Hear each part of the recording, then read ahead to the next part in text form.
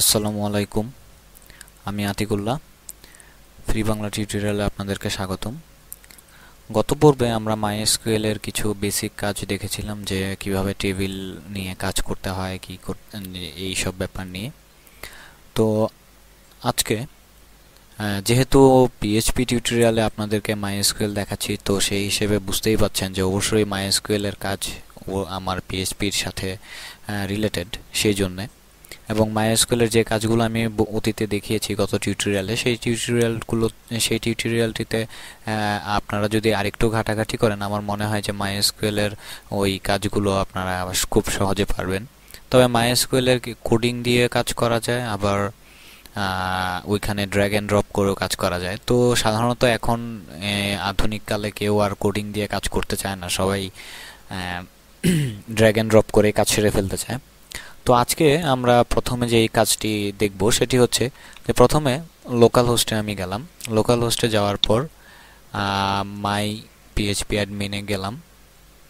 মাই PHP অ্যাডমিনে গেলে তো আমরা আগের বার এই টুলবারগুলো দেখেছি এবং এটা আমার একদম হোম পেজের চলে এসেছি। তো আমি এর আগে ফ্রি বাংলা টিউটোরিয়াল এবং ওইটার ভেতরে আমি একটা টেবিল তৈরি করেছিলাম। তো এবার আমি যেটা করতে যাচ্ছি সেটা হচ্ছে যে আমার মনে করেন যে আমার এই হচ্ছে ডাটাবেজ, এবং এই ডাটাবেজে আমি একটা ইউজার নতুন একজনকে দিতে চাই। ফর এক্সাম্পল, আপনি যদি আপনার ডাটাবেজের পাসওয়ার্ড আর ইউজার নেম অন্য কাউকে দিয়ে দেন, তো সেই ক্ষেত্রে আপনার নানা রকমের সমস্যা হতে পারে। তো সেই জন্য আপনি কেন সেই রিস্ক নিতে যাবেন? তো সেই জন্য আমরা যেটা করতে পারি সেটি হচ্ছে যে আমি নর্মাল একটা ইউজারের মধ্যে গেলাম। ইউজারের মধ্যে গিয়ে আমি এখানে দেখুন অ্যাড ইউজার আছে, এবং সেই অ্যাড ইউজারের মধ্যে গিয়ে আমি এখানে লিখলাম ATIQUE আতিক। হোস্ট নেমের মধ্যে আমি লোকাল হোস্টটাই আপাতত সিলেক্ট করলাম, এবং পাসওয়ার্ডের মধ্যে দিলাম ABC123 ABC123, এবং এখান থেকে আমি তাকে সব এখান থেকে আপনি সিলেক্ট করতে পারবেন যে আপনি কি কি সুযোগ সুবিধা তাকে দিতে চাচ্ছেন। তো আমি এখান থেকে সব সুযোগ সুবিধা দিয়ে দিলাম এবং অ্যাড ইউজার দিলাম, এবং এখানে দেখুন you have been added a new user, এবং এখানে দেখুন আমার আতিক লোকাল হোস্ট ইয়েস এবং অল প্রিভিলেজ দিয়ে আমি একটা ইউজার তৈরি করে ফেললাম। তো এখন আমরা যেটা দেখব সেটা হচ্ছে যে আমি এখন চাচ্ছি যে আমার মাইএসকিউএল ডাটাবেজের সাথে পিএইচপির ডাটাবেজটা কানেক্ট করার জন্য। তো সেই ক্ষেত্রে এখানে দেখুন আমি প্রথমেই যেটি হচ্ছে ডাটা কানেকশন নামে আমরা একটি ফাইল তৈরি করেছি। এটির পেছনে ডাটাবেজ কানেকশনে এটির মধ্যে দেখুন এখানে যে কাজটি করা হয়েছে সেটি হচ্ছে আমি কন দিয়ে মাই এসকিউএল কানেক্ট এইটি ইউজ করেছি। এরপর এখানে আমার যে লোকাল হোস্ট, আমি এটা লোকাল হোস্টে ইউজ করছি, সেই হিসেবে আমার এখানে এখন মনে করেন ফর এক্সাম্পল আমার ফ্রি বাংলা টিউটোরিয়ালের জন্য আমি এখন মাইএসকিউএল কানেকশন দিব। তো আমার ওই ফ্রি বাংলা টিউটোরিয়ালের যেই লোকাল মানে যেই হোস্টিংটা রয়েছে, এটা আপনার হোস্টিং প্রোভাইডারের কাছ থেকে আপনি এটা কালেক্ট করে আপনাকে দিয়ে দেওয়া হবে। তো সেটি এখানে চলে আসবে। এরপর আপনি যে ডাটাবেজের নামটা দিচ্ছেন সেই নামটা এখানে দিবেন। যেমন একটু আগে আমি একটা নতুন ইউজার ক্রিয়েট করলাম আতিক, সেই হিসেবে এখানে আতিক। এরপর পাসওয়ার্ড দিয়েছিলাম ABC123, তো সেই হিসেবে এখানে পাসওয়ার্ড দিলাম ABC123, এবং ইফ কানেক্টেড মানে আমার যদি এই মাইএসকিউএল কানেকশনটা হয় তাহলে ডাই যে ডো নট কানেক্ট, এবং মাইএসকিউএল এর যে এরর মেসেজটা সেই এরর মেসেজটা শো করবে এবং দেখাবে যে do not connection not connected, could not connected মানে কানেক্ট করতে পারে নাই যদি না পায়, এবং তখন এটা ডাই মানে এরপর আর কোনো কিছু এক্সিকিউট হবে না, আমার কোডটি এখানে শেষ হয়ে যাবে, স্ক্রিপ্টিংটি এখানে শেষ হয়ে যাবে। কিন্তু যদি এরকম হয় যে না আমি চাচ্ছি যদি আমার এটা কানেক্টেড হয়ে যায়, তাহলে আমি এখানে দিয়ে দিয়েছি আমার বুঝার সুবিধার্থে যে eco connect database successfully happy coding. তো চলুন আমরা দেখি যে আমার এটা আদৌ হ্যাপি কোডিং হয় কিনা। তো এখানে দেখুন আমি একটি ফোল্ডারের মধ্যে মানে মাইএসকিউএল নামে একটি ফোল্ডার তৈরি করেছি, এবং সেখানে আমি সব যেই পেজগুলো রয়েছে সেগুলো আপনাদেরকে এখানে দেখানোর জন্য আগে থেকে তৈরি করে রেখেছি।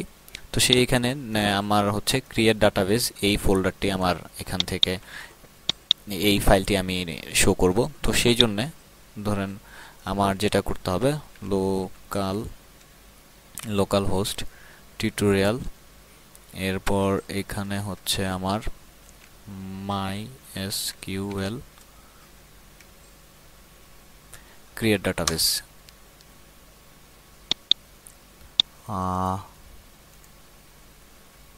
আচ্ছা, আমার নিউ ডিবি সরি ভুল হয়ে গেছে, এখানে হবে নট ক্রিয়েট ডাটাবেস, এটা হচ্ছে আমার ডাটাবেস কানেকশন, সরি। তো ডাটাবেস কানেকশন, তো সেই হিসেবে আমি এখান থেকে এর নামটা নিতে ভুল করেছিলাম। তো ডাটাবেস কানেকশনের মধ্যে আমি গেলাম এবং এখানে আমাকে দেখাচ্ছে যে হ্যাঁ, আমার ডাটাবেসের সাথে কানেকশন হয়েছে। আমি যে মাত্র তৈরি করলাম আতিক নামে যে ইউজারটি তৈরি করেছি, সেই ইউজার অনুযায়ী আমি এখানে কোডিং এর মধ্যে ঢুকে গেছি। এবং উপরের কোডগুলো এই কোডটি অনুযায়ী যে আমার স্ক্রিপ্টিং শেষ হয়ে গেলে সংযোগটি স্বয়ংক্রিয়ভাবে বন্ধ হয়ে যাবে। তার আগে যদি সংযোগটি বন্ধ করতে চান তাহলে আমরা MySQL ক্লোজ ইউজ করতে পারি। সেটির ক্ষেত্রে এখানে দেখুন যে এই যে MySQL ক্লোজ ক্লোন, এবং এইটি মানে এতে সংযোগটা বন্ধ করার বিষয়টি দেখানো হয়েছে। এবং দেখুন আমরা যদি এখন ক্লোজিং ক্লোন নামে এখানে একটা ফাইল ক্লোজিং কানেকশন, এটির মধ্যে যদি আমরা এটি ওপেন করি তো তাহলে এখানে দেখবেন যে ক্লোজিং কানেকশন সেম আমাকে দেখাচ্ছে যে কানেকশন ডাটাবেস সাকসেসফুলি এবং হ্যাপি কোডিং। আচ্ছা, তো এরপর যেটা হচ্ছে যে আমি এখন একটি নতুন ডাটাবেস ক্রিয়েট করতে যাচ্ছি। তো নতুন ডাটাবেস ক্রিয়েট করতে হলে আমার এই জিনিসগুলো তো আমাকে আগেই লিখতে মানে আগের মতো লিখতেই হবে যে আমার ডাটাবেসের সাথে কানেকশন হয়েছে, এবং যদি না হয় তাহলে আমার এরর মেসেজটা শো করবে। এবং আবার এটার মধ্যে আমি ইফ দিয়েছি, এবং এখানে যে ইয়াটা রয়েছে MySQL কোয়েরির মধ্যে আমি এখানে একটি টেবিল তৈরি করার জন্য যেটি দিয়েছি যে সেটি হচ্ছে যে আমার ক্রিয়েট ডাটাবেস নিউ ডিবি। তো এখানে আমি নিউ ডিবি না দিয়ে এখানে আমি লিখি অন্য একটি নাম দেই যে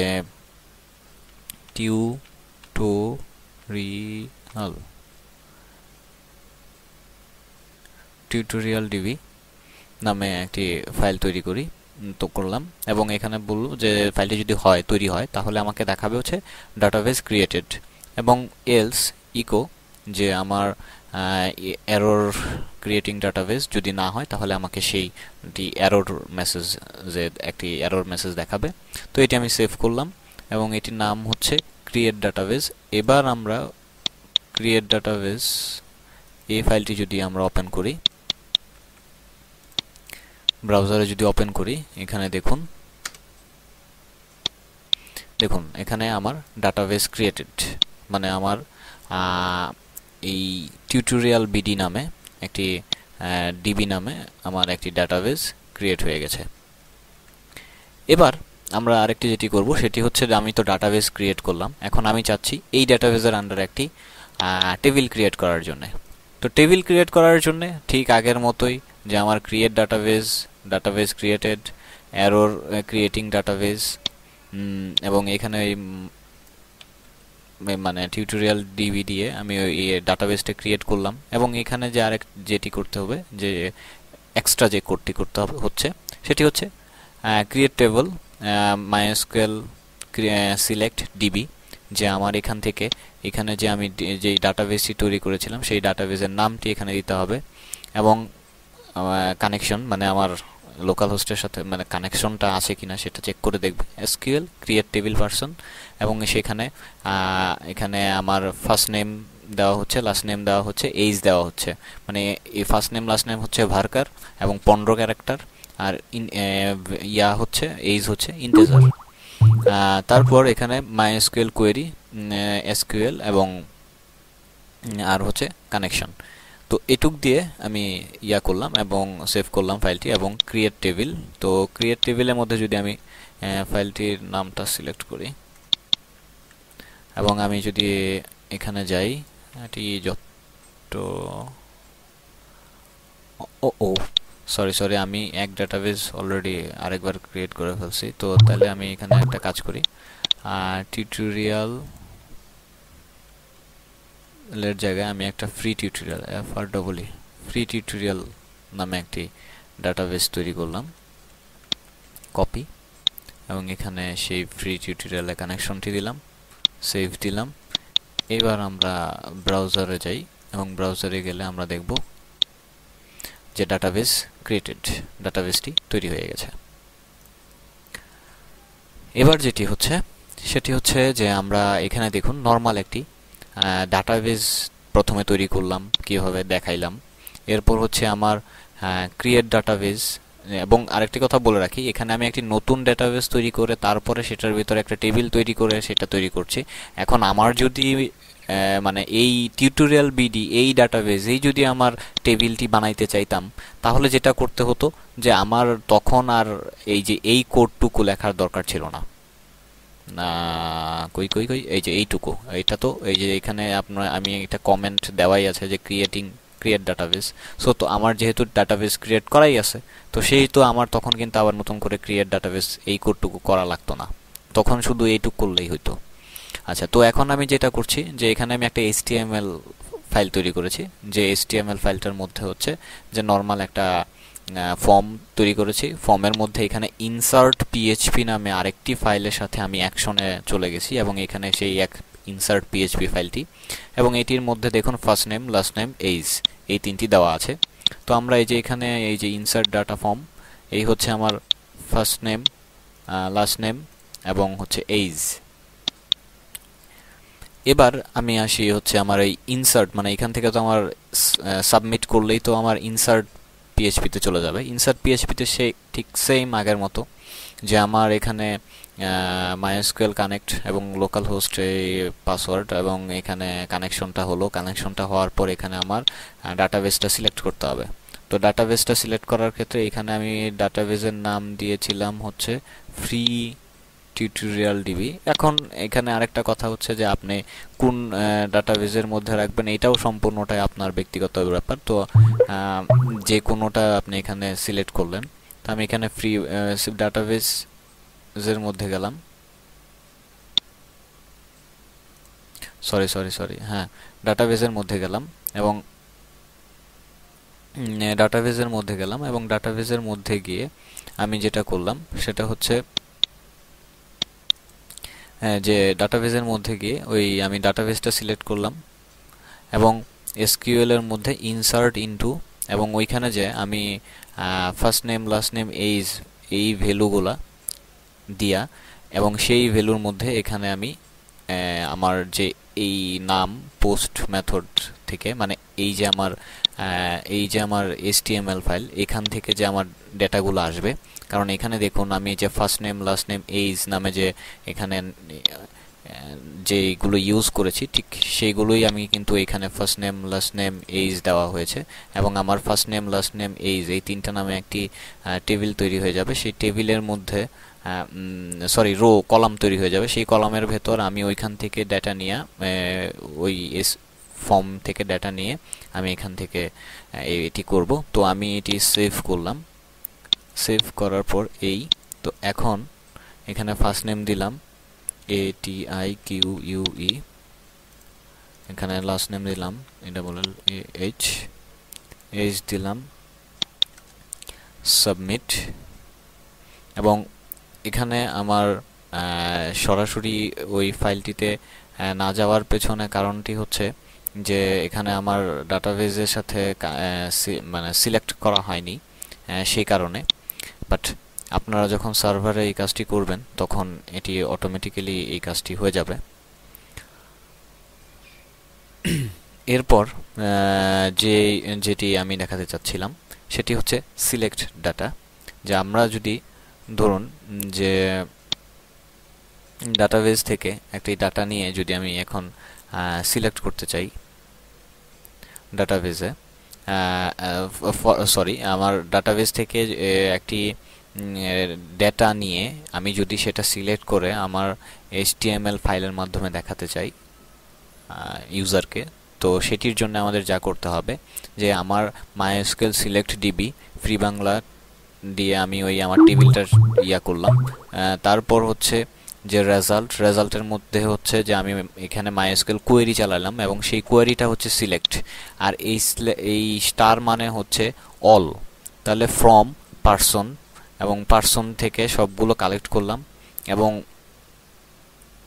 ইকো টেবিল বর্ডার, এবং এখানে আমি টেবিলটা তৈরি করলাম এবং টেবিলটা তৈরি করে while rho MySQL fetch array, এখানে ফেচ অ্যারের মাধ্যমে এখানে ডেটাগুলো আনা হচ্ছে এবং ইকোর মধ্যে আমার যে ফার্স্ট রোর মধ্যে আমার ফার্স্ট নেম লাস্ট নেম এই জিনিসগুলা রাখা হচ্ছে। এবং এখন আমি যদি এটি শো করি তাহলে আমার এখানে কোনো কিছু দেখাবে না, কারণ আমার ইনসার্ট পিএইচপি এর মধ্যে আমার আপাতত এখানে কিছু নেই।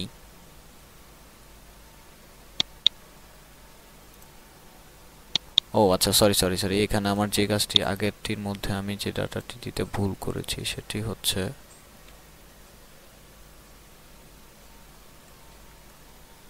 লোকাল হোস্ট, এই তো হয়েছে। এবার এখানে আমি দিলাম ATIQUE আর এটির মধ্যে দিলাম ULLAH, এখানে হচ্ছে 30। এবার দেখুন এই যে এখানে আমার ওয়ান রেকর্ড চলে গেছে, আমি আগেরবার ওই আমার CCC চলে এসেছিল এই কারণে। তো আমার ওই ইনসার্ট পিএইচপি দিয়ে আমার এই ডাটাগুলো আমার ডাটাবেজে আপলোড হয়ে গেছে। আমি এখন ডাটাবেসটা আপনাদেরকে দেখাচ্ছি না, কারণ হচ্ছে আমি পরবর্তীতে একসাথে দেখাতে চাচ্ছি, তাতে আমার সময়টা বেঁচে যাবে। তো এরপর সেটা হচ্ছে যে আমার সিলেক্ট ডেটা। তো আমার এখন সিলেক্ট ডেটা নামে যে আমি এখানে একটি ফাইল তৈরি দেখাইলাম মাত্র, সেই সিলেক্ট ডেটা থেকে আমি যদি এখন এখানে দেখুন মাত্র যে আমি ফাইলটা ডাটাটা ইনসার্ট করলাম, সেই ডাটাটা যে আমার ফার্স্ট নেম লাস্ট নেম এই ডাটাটা এখন আমাকে দেখাচ্ছে। মানে ডাটাবেস থেকে ডেটা কালেক্ট করে আমাকে ইউজার ইন্টারফেসে সেই ডাটাটা এখানে দেখাচ্ছে। তো এইভাবে আমরা একটা ডাটা সিলেক্ট করতে পারি, সিলেক্ট করে দেখাতে পারি। আবার এরপরে আমরা আরও কাজ রয়েছে, যেমন ডাটাকে আপডেট করা। ফর এক্সাম্পল যে আপনি ধরেন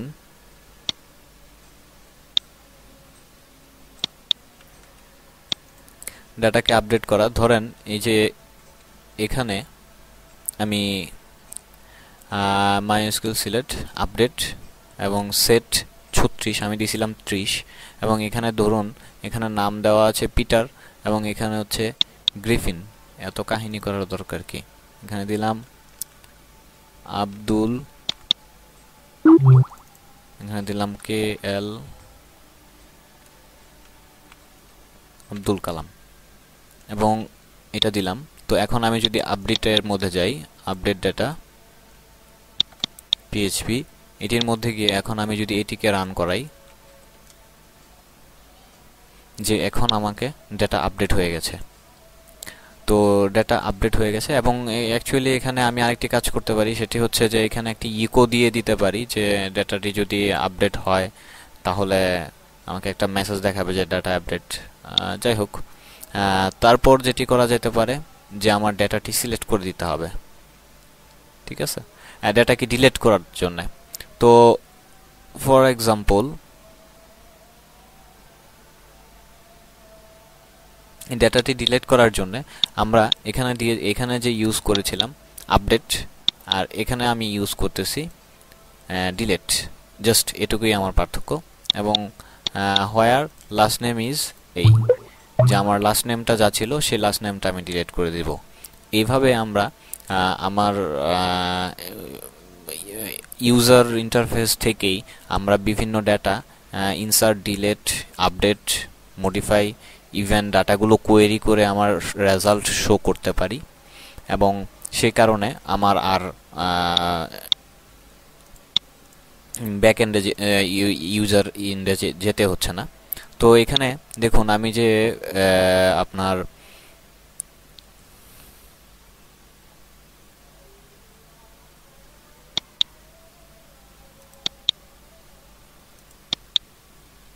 এই ফ্রি ফ্রি টিউটোরিয়াল ডিবি নামে একটি ডাটাবেস তৈরি করেছিলাম। সেই ডাটাবেসের মধ্যে একটি টেবিল তৈরি করেছিলাম পার্সন নামে, এবং সেই পার্সন টেবিলের মধ্যে যদি আমি যাই, তাহলে এই যে এখানে দেখুন আতিক, এই যে উল্লাহ, এই যে এইজ 30, এই জিনিস এইখানে এটি রয়েছে। তো এরকমভাবে আমরা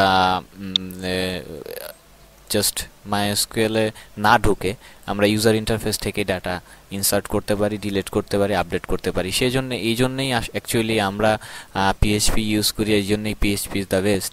এবং আরেকটা ব্যাপার হচ্ছে যে আমার ইউজার ইন্টারফেস থেকে এই ডেটাগুলো পাঠানোটা অনেক বেশি ইজি, কারণ স্বাভাবিকভাবে এই যে এখানে যে আমি দেখালাম যে আমার একটি HTML ফাইল তৈরি করলাম, সেই HTML ফাইলের মাধ্যমে ডাটাগুলো আমার ডাটাবেসে ইনসার্ট হচ্ছে। আমার তো বেশিরভাগ সময় যখন আমরা ওয়েবসাইটে কাজ করব তখন তো এই কাজগুলোই করতে হয়।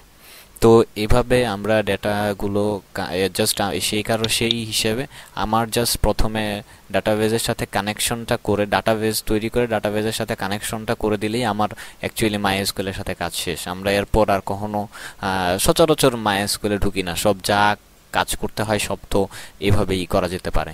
তো আশা করি আমরা মাইএসকিউএল পিএইচপির এই টিউটোরিয়ালটি আপনারা দেখেছেন, এবং এটি আজকে আমি এখানে শেষ করতে যাচ্ছি, কারণ আমার বেসিক আপনাদেরকে যে আইডিয়া দেওয়া দরকার ছিল আমার মনে হয় যে আপনারা অলরেডি তা পেয়ে গেছেন। তো আগামী টিউটোরিয়ালগুলো, যেই সব টিউটোরিয়াল নিয়ে আপনাদের সামনে হাজির হব, আশা করি আপনাদেরকে আরেকটু অ্যাডভান্স লেভেলের কোনো কিছু দেখাতে পারবো। তো সেই আশা নিয়ে আমি আতিকুল্লাহ বিদায় নিচ্ছি। তবে হ্যাঁ, আরেকটি কথা বলতে ভুলি, হচ্ছে যে এই টিউটোরিয়াল এবং আমার আগের টিউটোরিয়াল, সব টিউটোরিয়ালের মধ্যেই বিভিন্ন ছোট বড় ভুল হতে পারে। তো আশা করি আমার সেই ভুলগুলোকে আপনারা ক্ষমা সুন্দর দৃষ্টিতে দেখবেন। এবং আমি এত এক্সপার্ট না যে আমার মুখের কথাই সব কিছু হয়ে যাবে, তো সেই হিসেবে আমার ভুল হওয়াটা স্বাভাবিক। এবং আরেকটি ব্যাপার হচ্ছে যে আমার কোনো কথা যদি কেউ কষ্ট পেয়ে থাকেন, অথবা কোনো প্রতিষ্ঠান বা ব্যক্তিগত কাউকে ইঙ্গিত করে কোনো কথা বলে থাকি, তাহলে সেই জন্য আমি বিনীতভাবে ক্ষমা প্রার্থনা করছি। তো সকলকে ধন্যবাদ।